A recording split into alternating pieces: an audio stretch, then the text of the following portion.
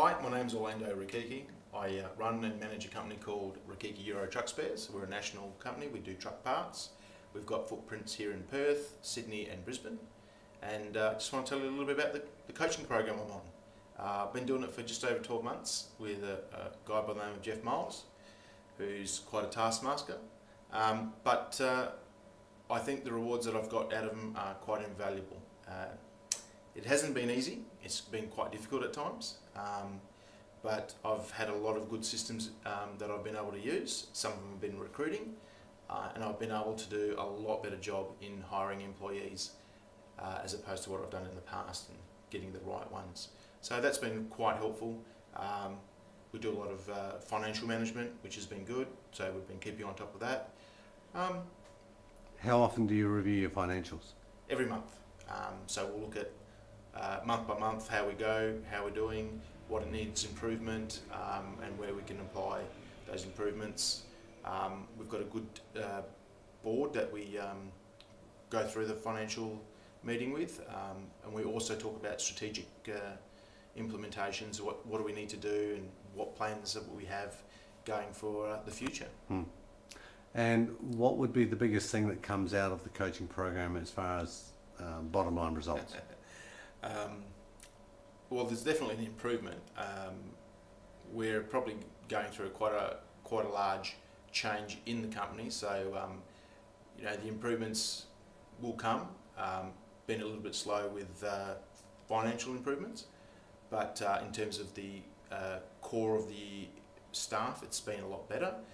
So we're now starting to move towards where the financial return will come. Do you think that the business coaching program is structured or unstructured? No, it's very structured. There's a lot of formats, templates, plans. There's a lot of good processes that can be used, just finding the time to use them, but they are very, very good. You'd be surprised exactly how much you sort of pick up and learn and realise that as a business owner or a business manager, what you are doing and what you could be doing are very far apart. How available is your business coach? Yeah, unfortunately he's way too available.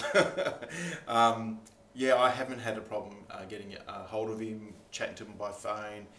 He does have a lot of time for you, face-to-face time, which is good. No, yeah, as far as terms of being able to chat to him, if I want to chat to him any time of the day, pretty much, yeah. If I don't get him straight away, he'll ring me back. So there's never an issue getting a hold of him.